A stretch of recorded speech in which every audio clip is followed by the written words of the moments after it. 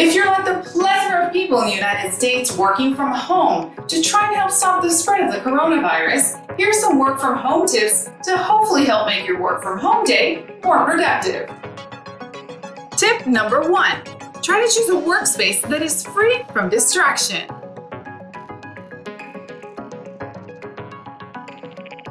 Also, be sure to take into consideration whether the chair and the desk that you'll be working from are comfortable enough to use for several hours. Number 2, keep in touch with coworkers.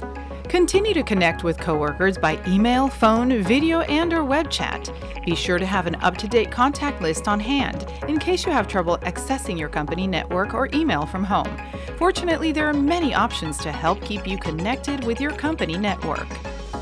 iPhone also has an option to scan documents from its Notes app.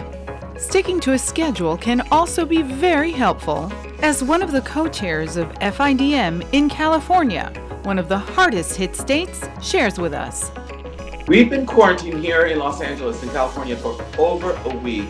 And let me tell you, what I found really helpful is keeping my schedule, keeping a daily routine so I don't get easily distracted with things that are going on. So, for example, we have our little dog, Benny.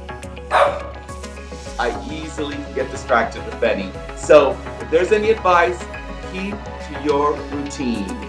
Establish 1 or 2 steps that signal you're about to start your workday, such as brewing a pot of coffee or turning off the television. It's also very important to schedule some time for your work breaks, but make sure they don't take over your workday. It's also crucial to have a routine to signal your workday has ended, such as simply shutting down your computer and leaving your work area to step into your you time.